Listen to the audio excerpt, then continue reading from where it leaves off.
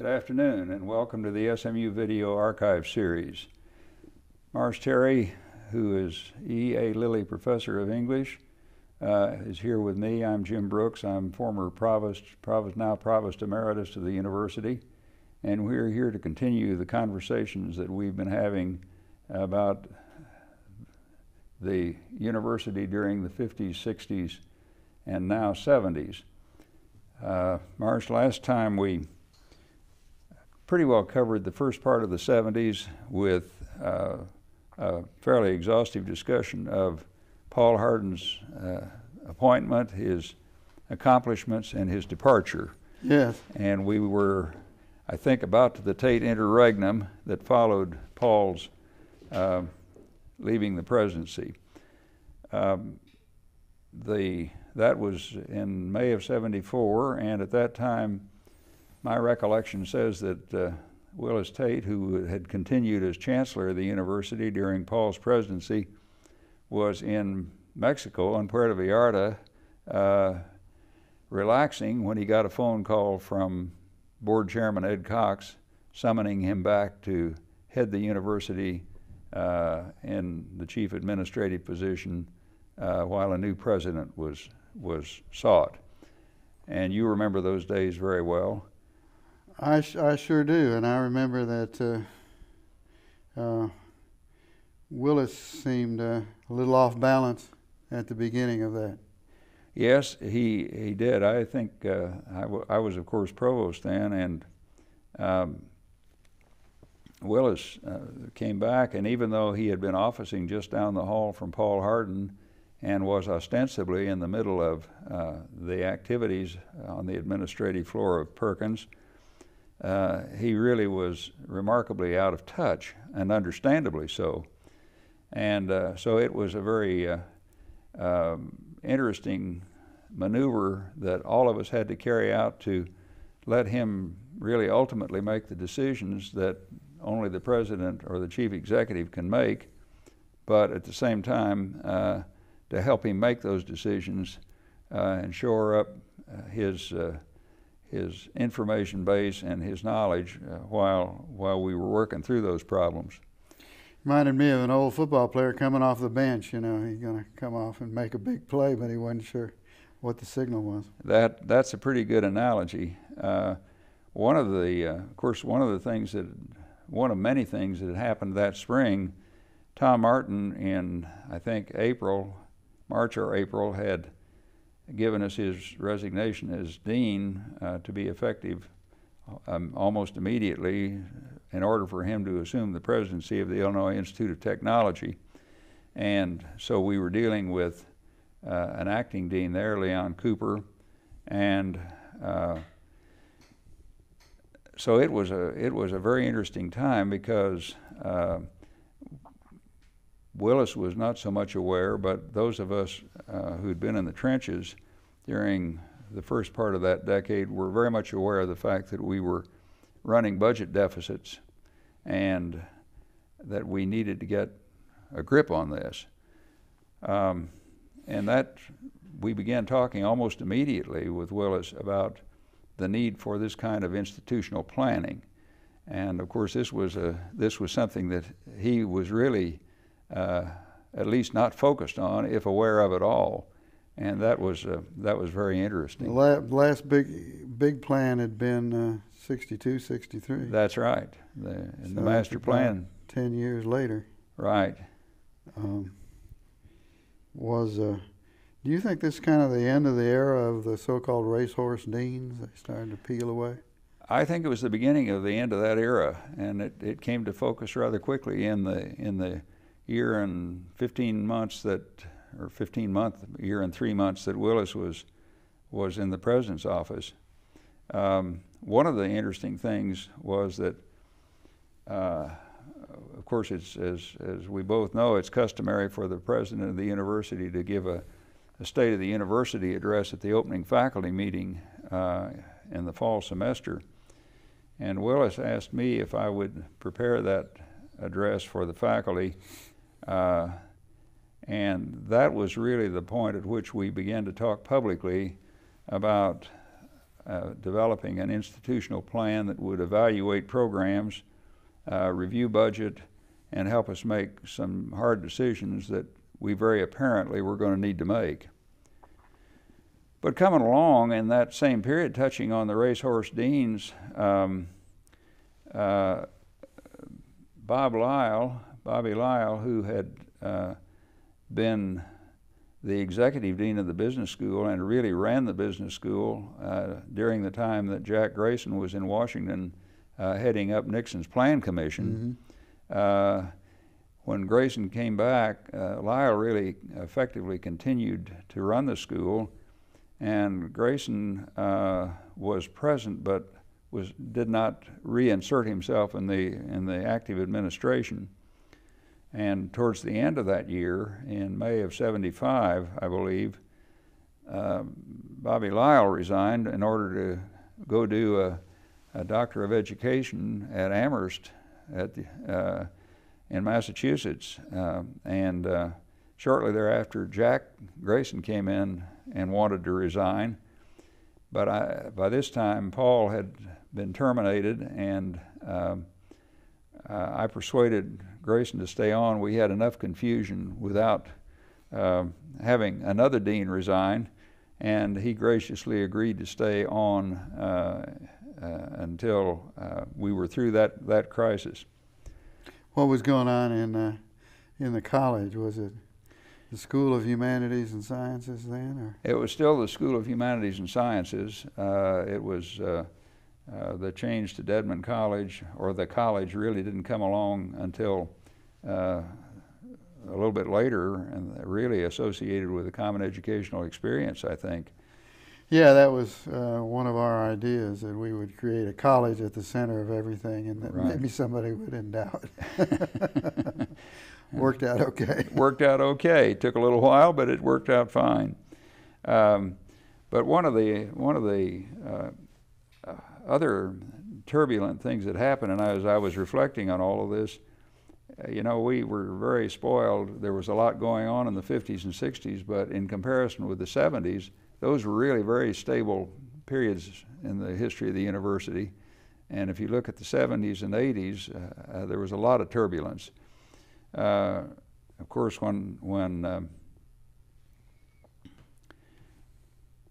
I moved into the provost office with Paul, we had interim administrations in the college, what is now the college, and we were recruiting a dean, and that's when Lee McAllister came aboard as dean.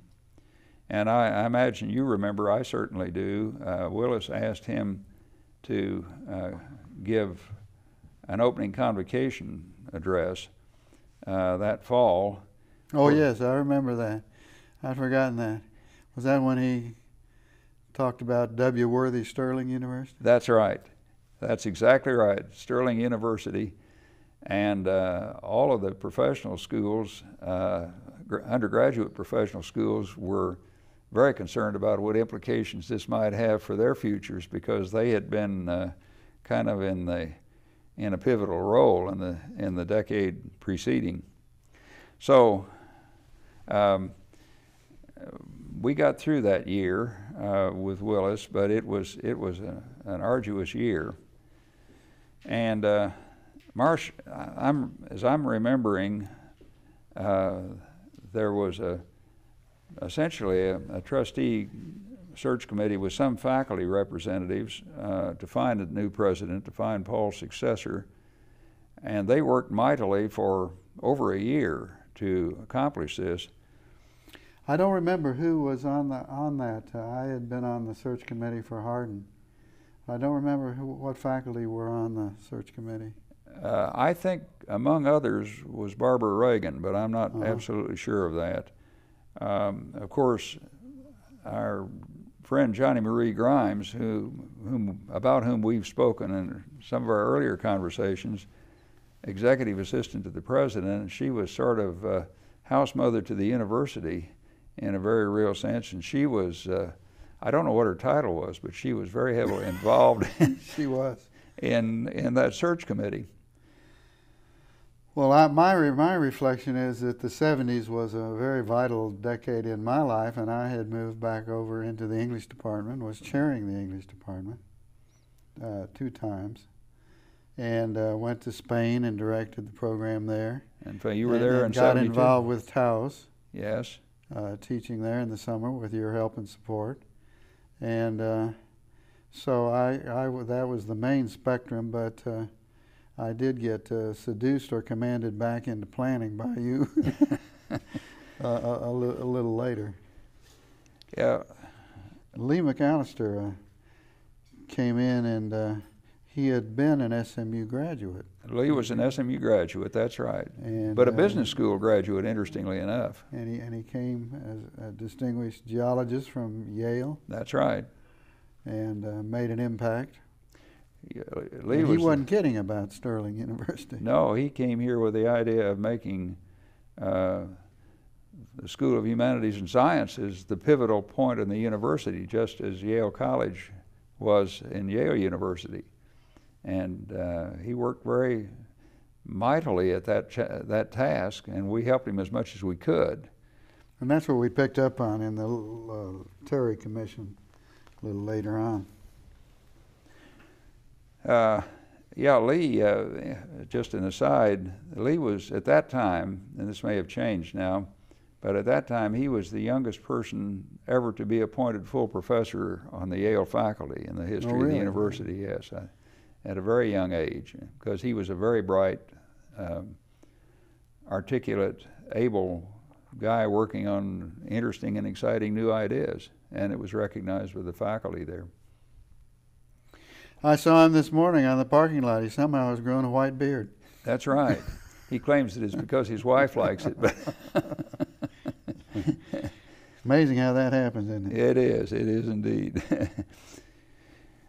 Well, back to the search for the president. My recollection is that there were 3 principal candidates that were brought in for on-site interviews, and it's kind of interesting because all 3 were recruited out of major state universities. None of them at that point came out of a private university. Mm-hmm. And we were looking for somebody to build a great private university in Dallas. That probably has no significance, but it is a point of interest. The first one that I remember was Frank Rhodes, who was at that time Dean of the College of Arts and Sciences at the University of Michigan. And he subsequently, I think he withdrew from the search here. My recollection is that he did that. But not too long after that, he was named president of Cornell University and really just retired within the last few years, having had a very distinguished career at Cornell. So that's a regret that he didn't come here, but there were others in the wings. And do you remember a guy named Singletary? Otis Singletary, I do, yes. He came in and hung around and seemed quite pleased to be here. I think he was a Texan, wasn't he? Yes, I believe he was. And made noises about possibly returning to his home grounds and all of that. But ultimately, from Kentucky, University of Kentucky. President of the University of Kentucky. And I guess ultimately he withdrew. And that led us to... he disappeared. he fell off the stage. But that led us to Jim Zumberg, who had been president of Grand Valley College in Michigan, then dean of the School of Mining and Earth Sciences, or something close to that, at the University of Arizona, and then chancellor of the University of Nebraska. Mm-hmm. And that courtship took 2 or 3 months, as I recall. One of the interesting episodes in the recruitment, of course, he was brought here, I think, at least twice on a somewhat clandestine basis. And he was very interested in seeing the DeGolyer estate, which the university then owned, it having been given to us as part of the settlement of that estate. And he wanted to go out and see it, and I was one of the few people that knew who he was and knew that he was here even. And I took him out there one Sunday morning, and he wanted to look in the house, and I thought the house was probably locked, but I tried a door, and it opened, and we walked in, and all of a sudden we were surrounded by Dallas police and university security people. We had inadvertently triggered the alarm system, and he was quite alarmed because he was here on a clandestine basis, and we'd blown his cover. Oh my. But that led then to, I think he arrived, my recollection is the fall of '75, about maybe October of '75. Is that about right? I believe so, yeah. An interesting figure. He was a very cool dude. He was indeed. In both senses of the word. And I remember going in to meet him, as I've said before, and he was very formal. Got up and buttoned his coat and went over and stood behind his desk, said, "What can I do for you?" I'd kind of grown up with presidents in that office, and I kind of said, "Not much, I guess." So he seemed to be off-putting, and you have the sense of this because you worked with him and knew his M.O., but I think there's a case to be made that Lee and Tate were strategic presidents, as Turner is a strategic president, but that Zumberg was one of the best presidents in terms of academic sense. Yeah. And knowledge of the structure of academia and working with his staff and so on. Well, I think you're right, Marsh.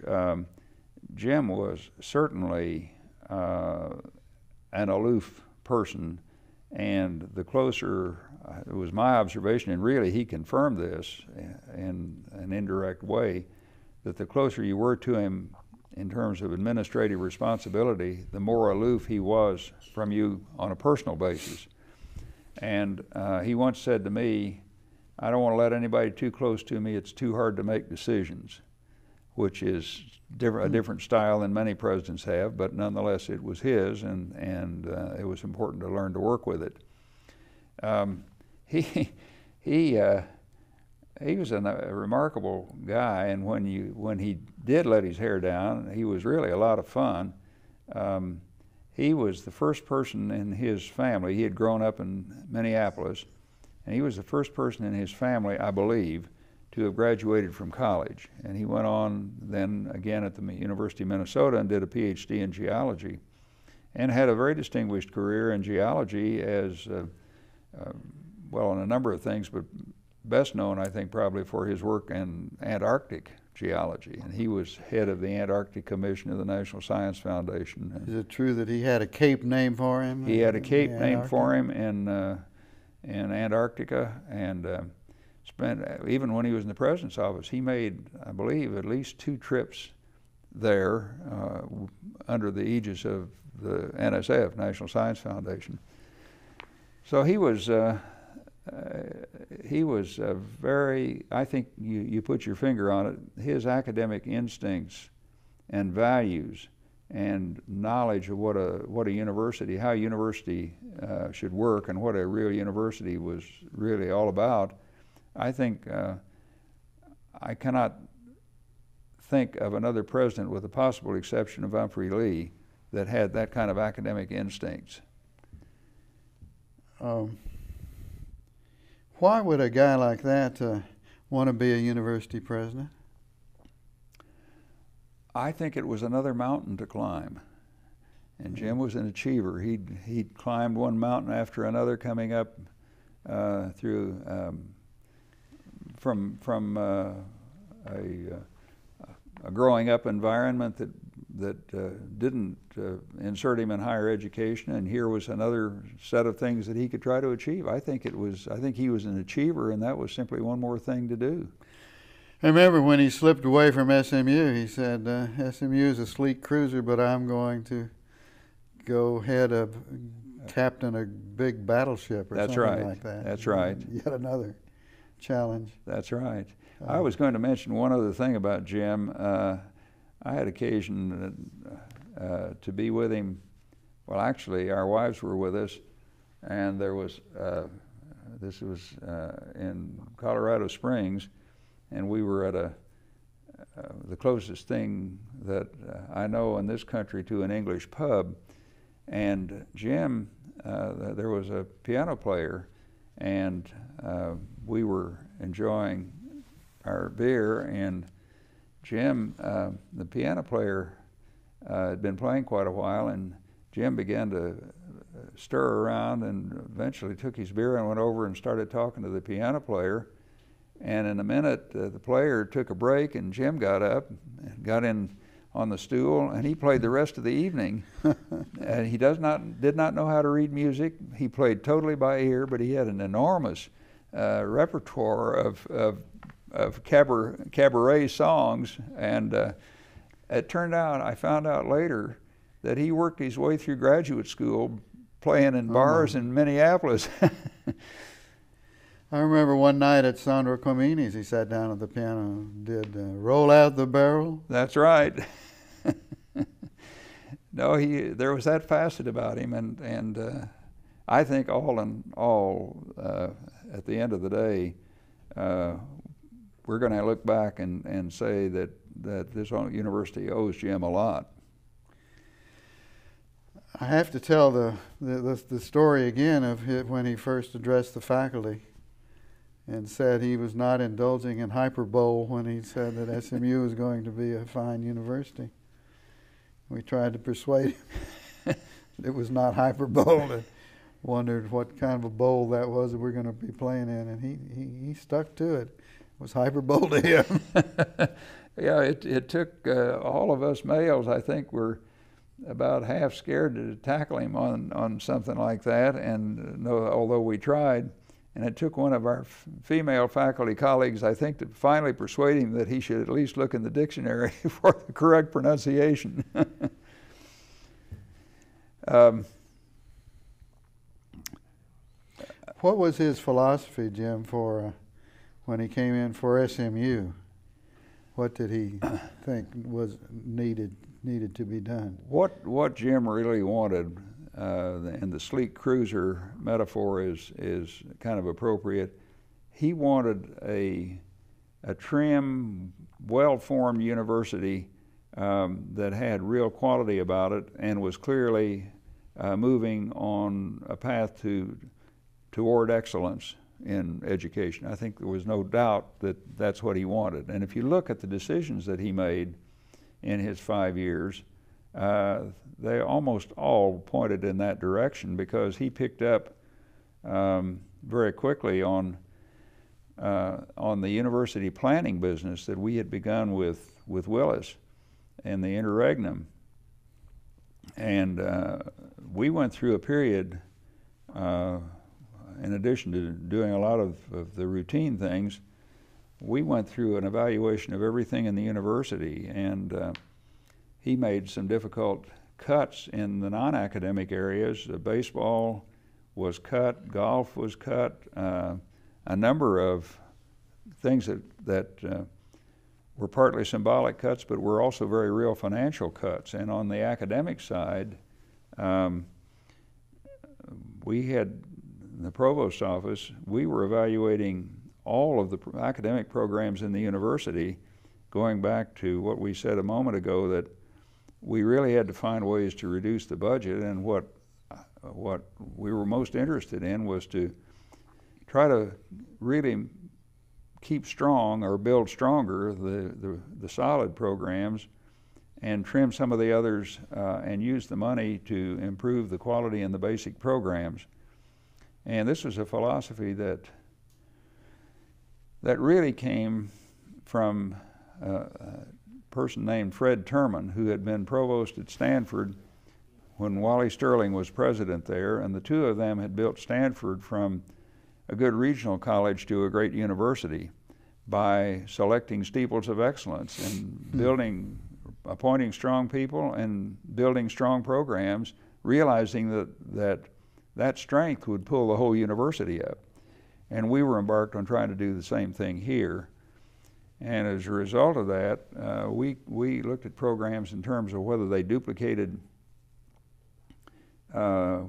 similar programs at nearby universities, whether they were solid in terms of quality, what it would cost to make them a really strong program.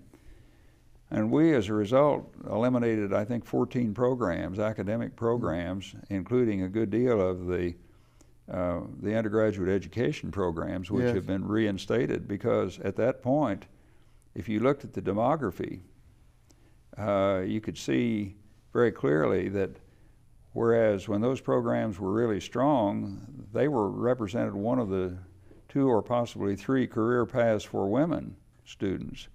But by the time the 70s came along, there were women in law school, women in engineering, women in the business school, women in medicine, and the trend was moving that direction, and the enrollments in undergraduate education were dropping dramatically. So we simply reduced those programs. Plus the public universities doing that. That's right. That's gone up and down and back and forth. I heard the other day they might be considering a small school of education here. Really? Well, isn't that? They're looking at the numbers and I'm not. So, well, I was going to mention some other things that were going on then in that period. I mentioned that Jack Grayson had agreed to stay on as dean through the turbulent period, and so shortly after Zumberg came aboard, Grayson came in and said he really thought it was time for him to leave, and we didn't resist him on that. We felt that he was ready to move, and we were through the worst of the turbulence. And but that left, since Bobby Lyle had left, we then made Alan Coleman dean, and he did an exceptionally good job. It was a splendid choice because in the college, in the liberal arts, people respected Alan Coleman. He was a liberally educated person. That's right. He was a bookman. Very much a bookman and an art man. Mm-hmm. Collected paintings. It was very interesting. He actually came out of an undergraduate liberal arts college and had all of his business experience at the graduate level, MBA, and then a doctorate from Harvard, I believe. So he was the kind of dean that helped all across the university, because he played a role. We had 2 or 3 dean searches going on in the last part of that decade, and I think Alan, if he wasn't chair of all of the search committees, he was chair of at least 2 of the 3. Jim, is it true that when he arrived, that Zumberg asked for the resignations of the vice presidents? He did, and he called me in. He came, I believe, in October, and in January he asked me to come in and visit, and he said that I was going to have to be his confidant, and he told me what he wanted to do, and he really felt, and certainly was the prerogative of a president, although at that time it was not as common as it may be now, for a new president to want a whole slate of his people, a new slate. But he also recognized the fact that there were maybe more vice presidents than we needed. There were 5, when he came, there were 5 vice presidents plus the provost, plus an executive assistant to the president, at least one. And so there'll be a meeting of the vice presidents in Moody Coliseum. That's right, you got it. And there was nothing, they were all good people, but they didn't fit Zumberg's style and his expectations. And so he asked for the resignations of all of the vice presidents and one of the executive assistants. And maybe by that time the only executive assistant. I think some of the others had left when Willis retired. Johnny Marie, for example, had left.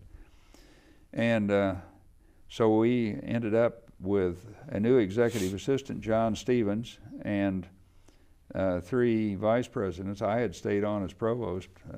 Why I was spared, I'm not entirely sure, but I was. There must be a reason. Well, I think he lost his nerve when he got to me. But we had a brand new vice president for student affairs who had been in a student related appointment at Cornell, and that was Walt Snickenberger. He came in as vice president for student affairs. And Don Smith came in as vice president for university relations and development, or whatever the relevant title is. And Hoyt Kennemer came in as vice president and treasurer. And John Stevens, I mentioned, came in as executive assistant to the president. It was a new cast, and they were really a very good bunch to work with. I liked them all, and they had good values too. Smith was getting ready for a campaign. Was he the first really professional development person? He was the first really professional development person that we had that had been through campaigns and knew how to organize them and so on. And that was all of this planning and program reshaping and so on was in our thinking was leading to a campaign that would probably be launched in around 1979-80. But we had to have the ship in order before we did it. That was Zumberg's metaphor and his philosophy. For a Marine, he had a lot of nautical metaphors.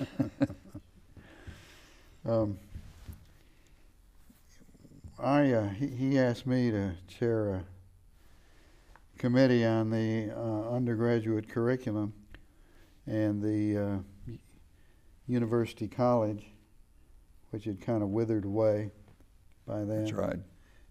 Here again, it had been more than 10 years, and needed to see whether to keep it. And I remember he said he loved stuff like that. If it ain't broke, don't fix it. That's right. That was the theme for a commencement address. Yeah, right. And I said, it's broke. And he named a committee of including myself, 7 full professors, and we met for a year. Well, that was a blue ribbon committee. Well, it was a lovely experience. Who all was on that committee? Lloyd Fouch and Lorne Howard and Ann Thomas, Tom Williams, Julius Aronofsky, and John Deschner. That was quite a committee. That was quite a committee. And we met in Lloyd Fouch's digs every week for about a year, and we reviewed all the philosophy of the master plan and reaffirmed it, and tried to explore how to make the old curriculum of the university college more flexible, and came up with core courses and capstone courses and a flexible time scale in which to locate different categories, thought and art and so on, and turned it over to faculty committees, which then went to town with it, and we had no trouble getting it through the 4 undergraduate schools. There was great enthusiasm. That was a high moment. And I remember John Deschner, who was, of course, a tremendous asset to the university. And it was just a wonderful thing that such a distinguished theologian would give his time to this. Right. And he and I went to see Zumberg. Zumberg said, sit down at his table. He had a table with the flags, Antarctica and the United States, Right. Texas. And he got a pencil and made sure it was very sharp and said, And so this is going to be a common educational experience? And I said yes, and he wrote common educational experience. And having named it, of course, he bought it. Of course. And he pushed it. And Yeah. he announced it. That's And right. he backed it very strongly. In fact, there was a meeting, a faculty meeting, whole university faculty in McFarland Auditorium, where he sold it. He did. He did. So that was a very high moment of all the stuff I'd done at SMU. That was a really beautiful philosophical experience with peers. Well, I'm sure it was, and if I were to set out to pick a committee, it'd be hard to improve on that, because it was representative of all of the parts of the university, and they were all quality people, who no one of which was a shrinking violet. And I contrasted with in 94, 95, revising the general education patterns again, and keeping them and reshuffling some. But that was a committee of 15 or 16 people who were in there to get their share of the pie of the enrollment. It was a different kind of an experience. Well, you remember, and I thought one of the reasons that all of the planning and procedures leading up to what you just described, it was all built around having the undergraduate faculties of the university, and even some of the professional faculties, notably theology and perhaps law, involved. It was very important to making that plan work, to have complete faculty buy-in, and that's why it had to be voted on. Yes. And I remember very well sitting in my office waiting for the ballots to be delivered over, and of course a couple of jokers among our faculty colleagues who were the couriers bringing it in came in with long faces and said, "We don't want you to be upset about this, we'll find a way to make." Well, of course they had all passed with a strong majority. So and the Terry Commission grew really out of the planning, because once the programs were reviewed, then we knew what you had to work with, and you're thinking about resources and what could be done and so on. And I think that was really a rather grand period in the university's history. And you and I and others, but you and I were certainly in it for the long haul, from the 60s, 70s, 80s, and 90s. I think we can be proud and secure in that we kept a strong program of general education, and that in the first place it was very important because our student body was so homogeneous. That's right. And there were perspectives there that they wouldn't have gotten otherwise. And right now we have a strong curriculum that has an ethics component in many of its perspectives courses, has cultural formations courses, and a lot of interdisciplinary kind of things. So we've kept it, and that's gosh, since '63. Yes. And you know, one of the things that's I think most remarkable about all that is that doing interdisciplinary stuff in a university, teaching, is one of the hardest things, because there is no reward system typically built in to reward faculty for contributing in that way over any period of time.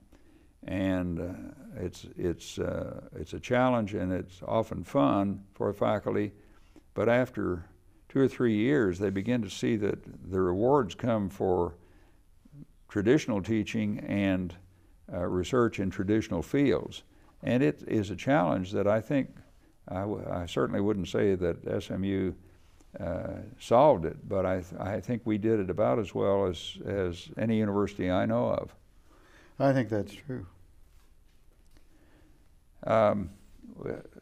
While all this was going on, there were the usual kinds of changes taking place, and Tom Martin resigned just shortly before Paul Hardin left in '74, and we had, as I recall, 2 acting deans. It took a while to fill that deanship, but it was filled in the early part of Zumberg's tenure with the appointment of Carl Willenbrock, who came out of the government and was another guy who had kind of a broad liberal arts sort of philosophy about him, and personally was a very good colleague with a great sense of humor. But Carl had acquired too much pleasure out of jet setting around the world when he was a government servant in Washington, and he never quite got over it. And he ultimately, he wasn't spending enough time here in developing the school, and so he left, and that set up another round of searches, which Alan Coleman chaired. Meanwhile, Lee McAllister returned to teaching. That's right. And the chair of history became dean, isn't it? That's right. Hal Williams was appointed after, again, a fairly exhaustive process. And was a strong backer of general education. Yes, because he himself had taught in it. And the other thing that we did in that Terry Commission report was to suggest that Central College at the center. Yeah, right. That had been Lee's idea, and it's still that way. The college, all the students enter the college, and the general education is there, plus the liberal arts and sciences courses. So that structure's the same. It amuses me a little bit that they now call it Dedman College of Humanities and Sciences instead of just Dedman College. Yes. Well, I suppose that's to reinforce, but it would be, I think, from your point of view and from mine, it would be nice to simply call it Dedman College and make the point that it is the center of the university. Exactly. Well, as Willis would say, they want to clarify it. That's right. Or clarify it. Well, you know, all the while people were coming and going, and one of the deans that certainly would have to be listed as, in my book, as one of the 2 senior deans, Charlie Galvin, Dean of the School of Law, and he was certainly one of the deans that I leaned on most heavily for a university perspective, decided that he wanted to leave the deanship, and he had actually been offered a chair at Vanderbilt University in tax law. Mm-hmm. And so Charlie resigned. And he took that chair, didn't he? And he took the chair and served in it with great distinction for a good number of years, and I'm glad to say that he's now back in Dallas and is associated with us in various ways. But his short-term replacement was a dear friend of yours and of mine, A.J. Thomas. A.J. and Ann, when I directed SMU in Madrid in '72, were the faculty. Yeah. They had a great gold Buick, the biggest car in Europe, and 2 Cocker Spaniels. And Ann's mother, they were really, really wonderful people. And A.J. had a voice like this. Yeah, he spoke Aggie Spanish. Aggie Spanish. In Madrid. Espanol. And when he was interim dean of the law school, he said he'd come in the morning and there would be 12 people typing away, and they'd type all day, and he'd leave and they'd be typing, And he didn't know what they were typing. He hadn't dictated anything. Well, he had a great sense of humor and very solid academic values. And if his health had been stronger, I think he might very well have been considered for the continuing deanship. But as it was, one of his colleagues, although a number of people were interviewed, most of them from away, Jess Salacuse was appointed, and Jess served very admirably in that deanship for several years before he went to the presidency of Tufts School of International Studies. And another area, the other really strong dean in terms of university strength during the Zumberg era was Joe Quillian in theology. Yes. And he reached retirement age, and we had a search for him that was headed by Alan Coleman, a search for his successor, I should say.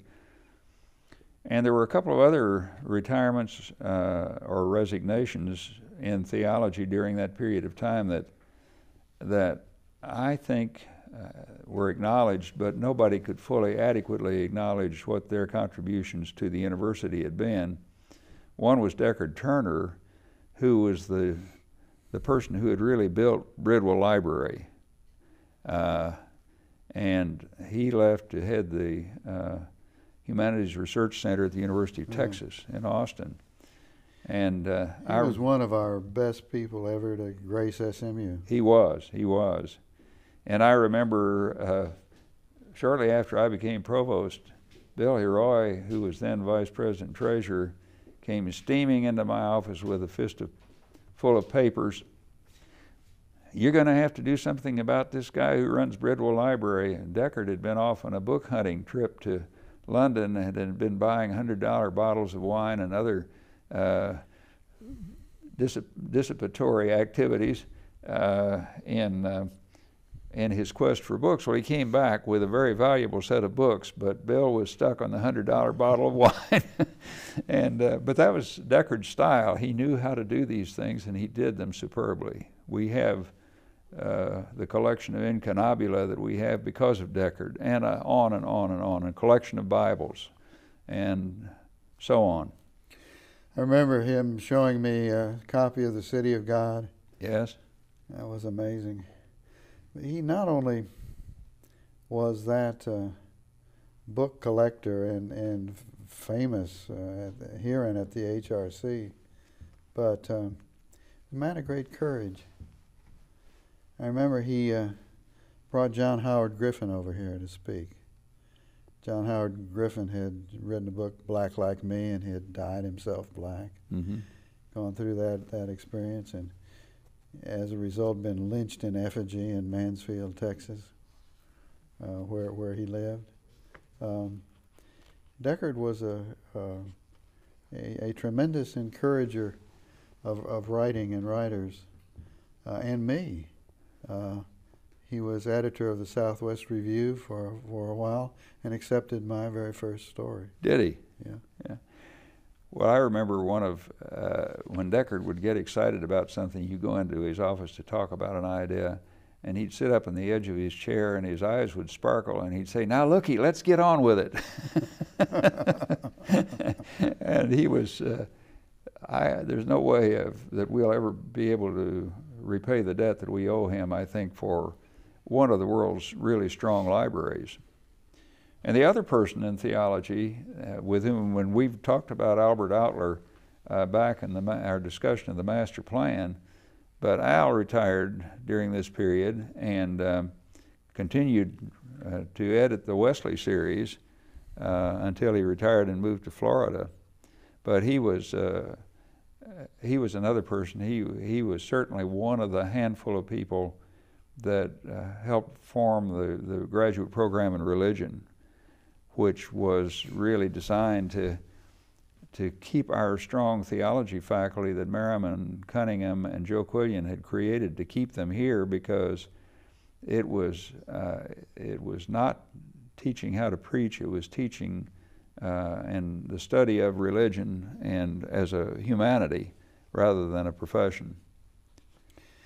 He was much respected, and as we have noted before, he was the one who really wrote that. Well, you were on that faculty committee of the master Yes. plan, and he wrote that essay.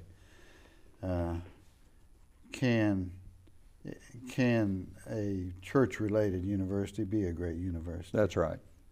And can SMU? And the answer was yes, if it's committed to denominational but not sectarian practices of exploring all truth claims. Right. Well, Albert, and you know, the amazing thing, he viewed himself as a professor of the university, not a professor in the Perkins School of Theology. He viewed everyone as one of his colleagues, and he didn't, I'm sure that he evaluated their work intellectually, but as human beings, everybody was on a level playing field. He treated everyone the same. Mm-hmm. And he was a great stimulant, as we said in our earlier conversations. But his departure, while it left strong, really towers of strength like Schubert Ogden and John Deschner and Vic Furnish and Joe Allen and others, there was only one Al Outler. And I think it's important to note that. Well, it would be interesting to take a look at who among our people at SMU were nationally or internationally recognized. Yeah, and he certainly would be internationally recognized. Yeah. What was that story about him being a delegate observer of Vatican II? Yeah, he was. That came along right about the same time in the early '60s, and he was a delegate observer, one of the few Protestants there, and it is said, maybe apocryphally, maybe in truth, that the Pope would come in to convene the session and look around and say, "Where's Al?" Well, let me move on before we run out of time, because some other things happened that I want to signal, because while they're not in terms of the kinds of things we've been talking about, they are not there. They are in terms of the image of the university. I had been concerned for some time about taking advantage in every way we could of making this place seem as much like a real sure enough university, to use Joe Quillian's terminology, as possible. Or maybe that was Claude Evans' terminology. That was Claude Evans praying, "Lord, make this sure enough university." Yeah, but we had a carillon in the tower, have a carillon in the tower of Fondren Science Building that had never been played, or very seldom played. And our dear colleague Lauren Howard, to whom you've already referred as a member of your Common Educational Experience Committee, Lauren, in addition to being an electrical engineer, was a very accomplished musician, and Lauren agreed to take on and work with the School of Music in arranging to have the carillon played several times a day, and for longer on special occasions like commencement and so on. And that's still going on today, and I think that adds a feeling about a campus that is special. But the thing that I really want to comment on more, honoring Lauren, is what we try to do about the ceremonial occasions at the university, particularly commencement. Before we got started on this, we'd go to Moody Coliseum, and here was the scoreboard hanging in the middle of the room, and just bare bleachers around, and a platform that might have a potted palm or two on it, and that was about all. And we gradually, as we could find the money to do it, we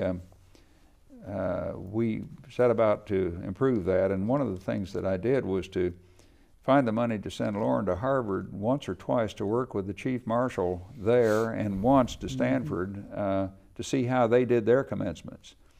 And if you look at commencement now, with the drapes around the balconies and the seal behind the platform, and an orchestra rather than canned music, All of those things are attributable to Loren Howard, and I think the university is in his debt for being able now to project the image of a place that knows what quality is. And I'm very grateful to Loren for that.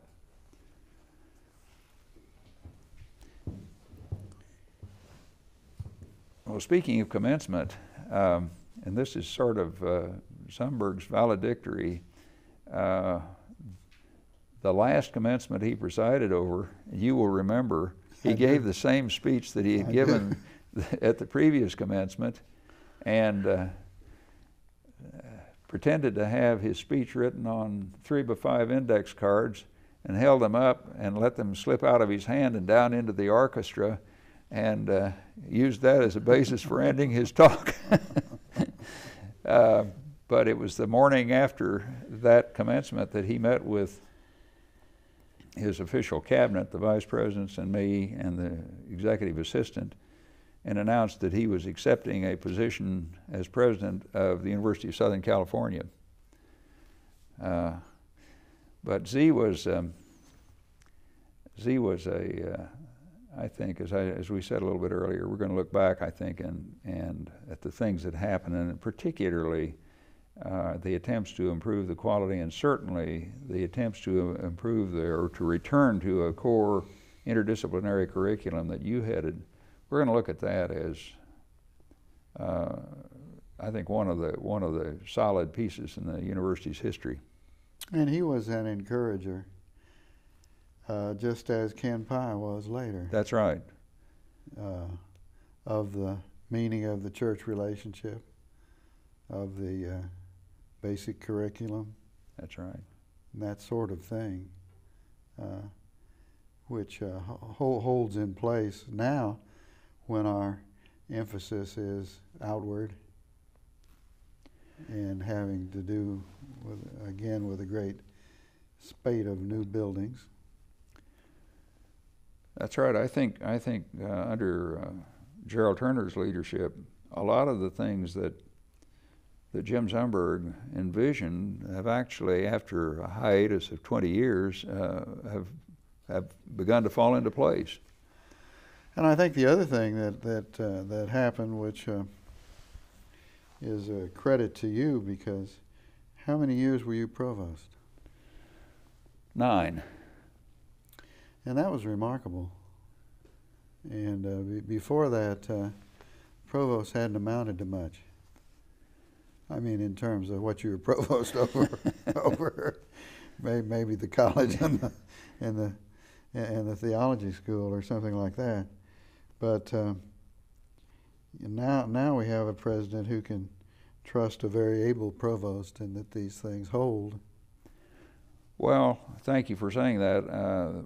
It seemed awfully important to me to really try to establish little things, like, for example, it was the provostship was simply listed as vice president and provost. We turned it around and called it provost and vice president for academic affairs, with the emphasis on provost, because Paul Hardin recognized that the provost was the first among equals as far as the people at the vice presidential level. And we added the provost's signature on diplomas, for example. Mm-hmm. All those kinds of things that were little things, but well, it's big. It's really a big thing when the provost stands for the academic enterprise, and there are these other vice presidents. That's right. But it's not that he's just one among others. It's that he is the important vice president, and he's the number 2 guy. So I think that's been established. Well, Marsh, I think I'm getting a signal that we're out of time. I've very much enjoyed these conversations we've had, and I hope that people who may view these tapes down the years find them informative and hopefully interesting. And we may do 4 more, who knows? Well, thank you very much. Thank you. And thanks to Bill Durosic and all the folks involved with the video archive series. I think that's an important piece of university history. It is what Mark Twain called the varnished truth. There you go.